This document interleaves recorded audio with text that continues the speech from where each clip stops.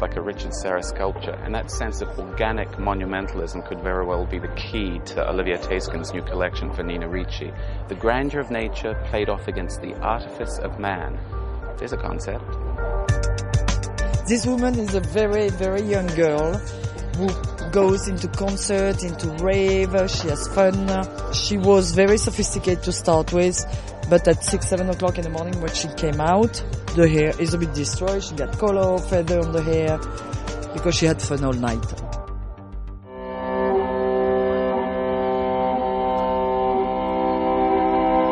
In a season where dark fairy tales have popped up on more than a few catwalks, it seems like it would be the right time for Olivier to pull a great show out of the bag.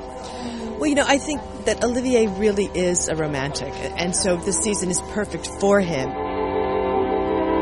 I wanted really to have this mix, like if the girls would have chosen the clothes by themselves, so they would have like old dresses and new jackets, and you would find them in the countryside somewhere, someplace, coming back from a festival.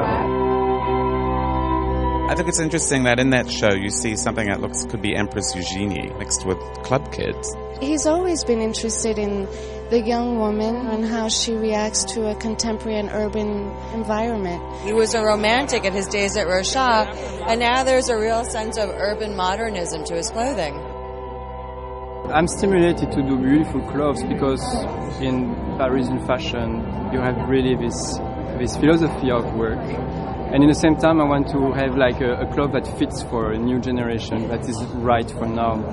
So what I present is the fruit of that research. He designs for women who consider themselves leaders instead of followers. I thought that was a very beautiful show. I feel almost it was his most accomplished. What I found interesting here is that his movement from sort of Victorian Chekhovian women, whom he created for, you know, the long fitted dresses, have become quite forest fairies. We can't not say the brilliance of his staging. It's a whole ambiance that he creates. It really goes back to the very beginning when he started. The evening gowns were exquisite. I wanted to finish with a real Ricci note, the real Ricci, so this girl in white, ethereal, celestial. So this is more, that's true. It's not a princess, but for me it's really this Ricci, extremely feminine and fragile, eternally youth girl, you know, it's really that idea.